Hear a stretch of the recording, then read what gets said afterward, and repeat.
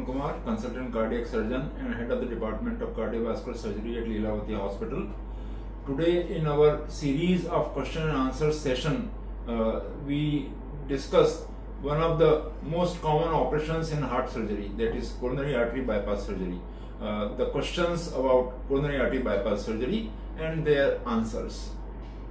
So first question comes to your mind or any patient's mind who has a heart disease or coronary artery blocks, that when is the coronary artery bypass surgery advised?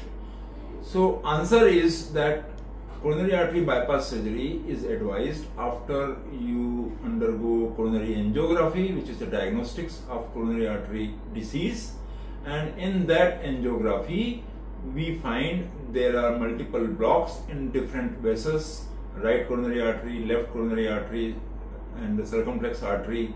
All these arteries show blocks, multiple blocks. Then it is advised that you should undergo coronary artery bypass surgery.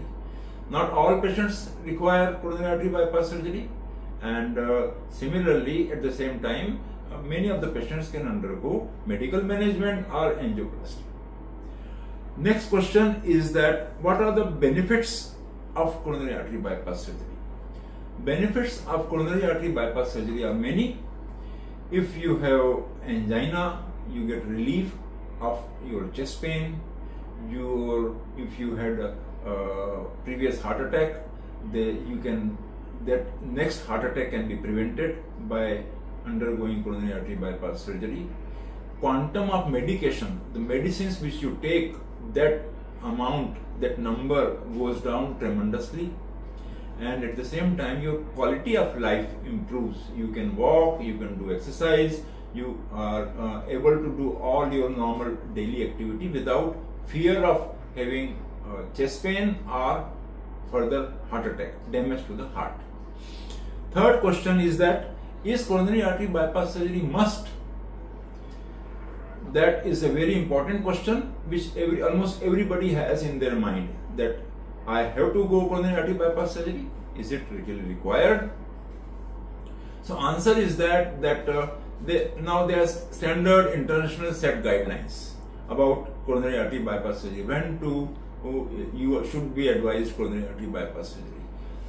If you have triple vessel disease, if you have a block at the origin of the coronary arteries, especially the left coronary system, then it is a must that you should undergo coronary artery bypass surgery.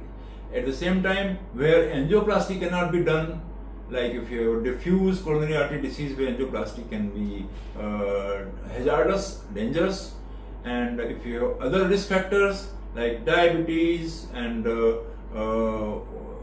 other diffuse which cause diffuse coronary artery disease where angioplasty failure is much higher, so there coronary artery bypass surgery is the only option available to you.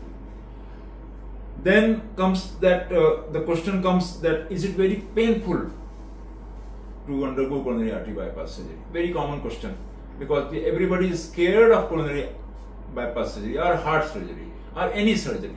So, but it is not so painful, because now we have the excellent pain alleviating medications where we can remove your pain during surgery or after surgery or when you go home. There is hardly any painful memories about the surgery. Lastly, today important question which I want to answer is that person comes and says that I am diabetic. Can I undergo coronary artery bypass surgery? Yes. Answer is yes. Yes, you can undergo coronary artery bypass surgery, because nowadays 90% patients, those who come to us for coronary artery bypass surgery, are diabetics. Diabetes is one of the most common risk factors for coronary artery disease. So it is not a very uncommon, and you can undergo safely coronary artery bypass surgery.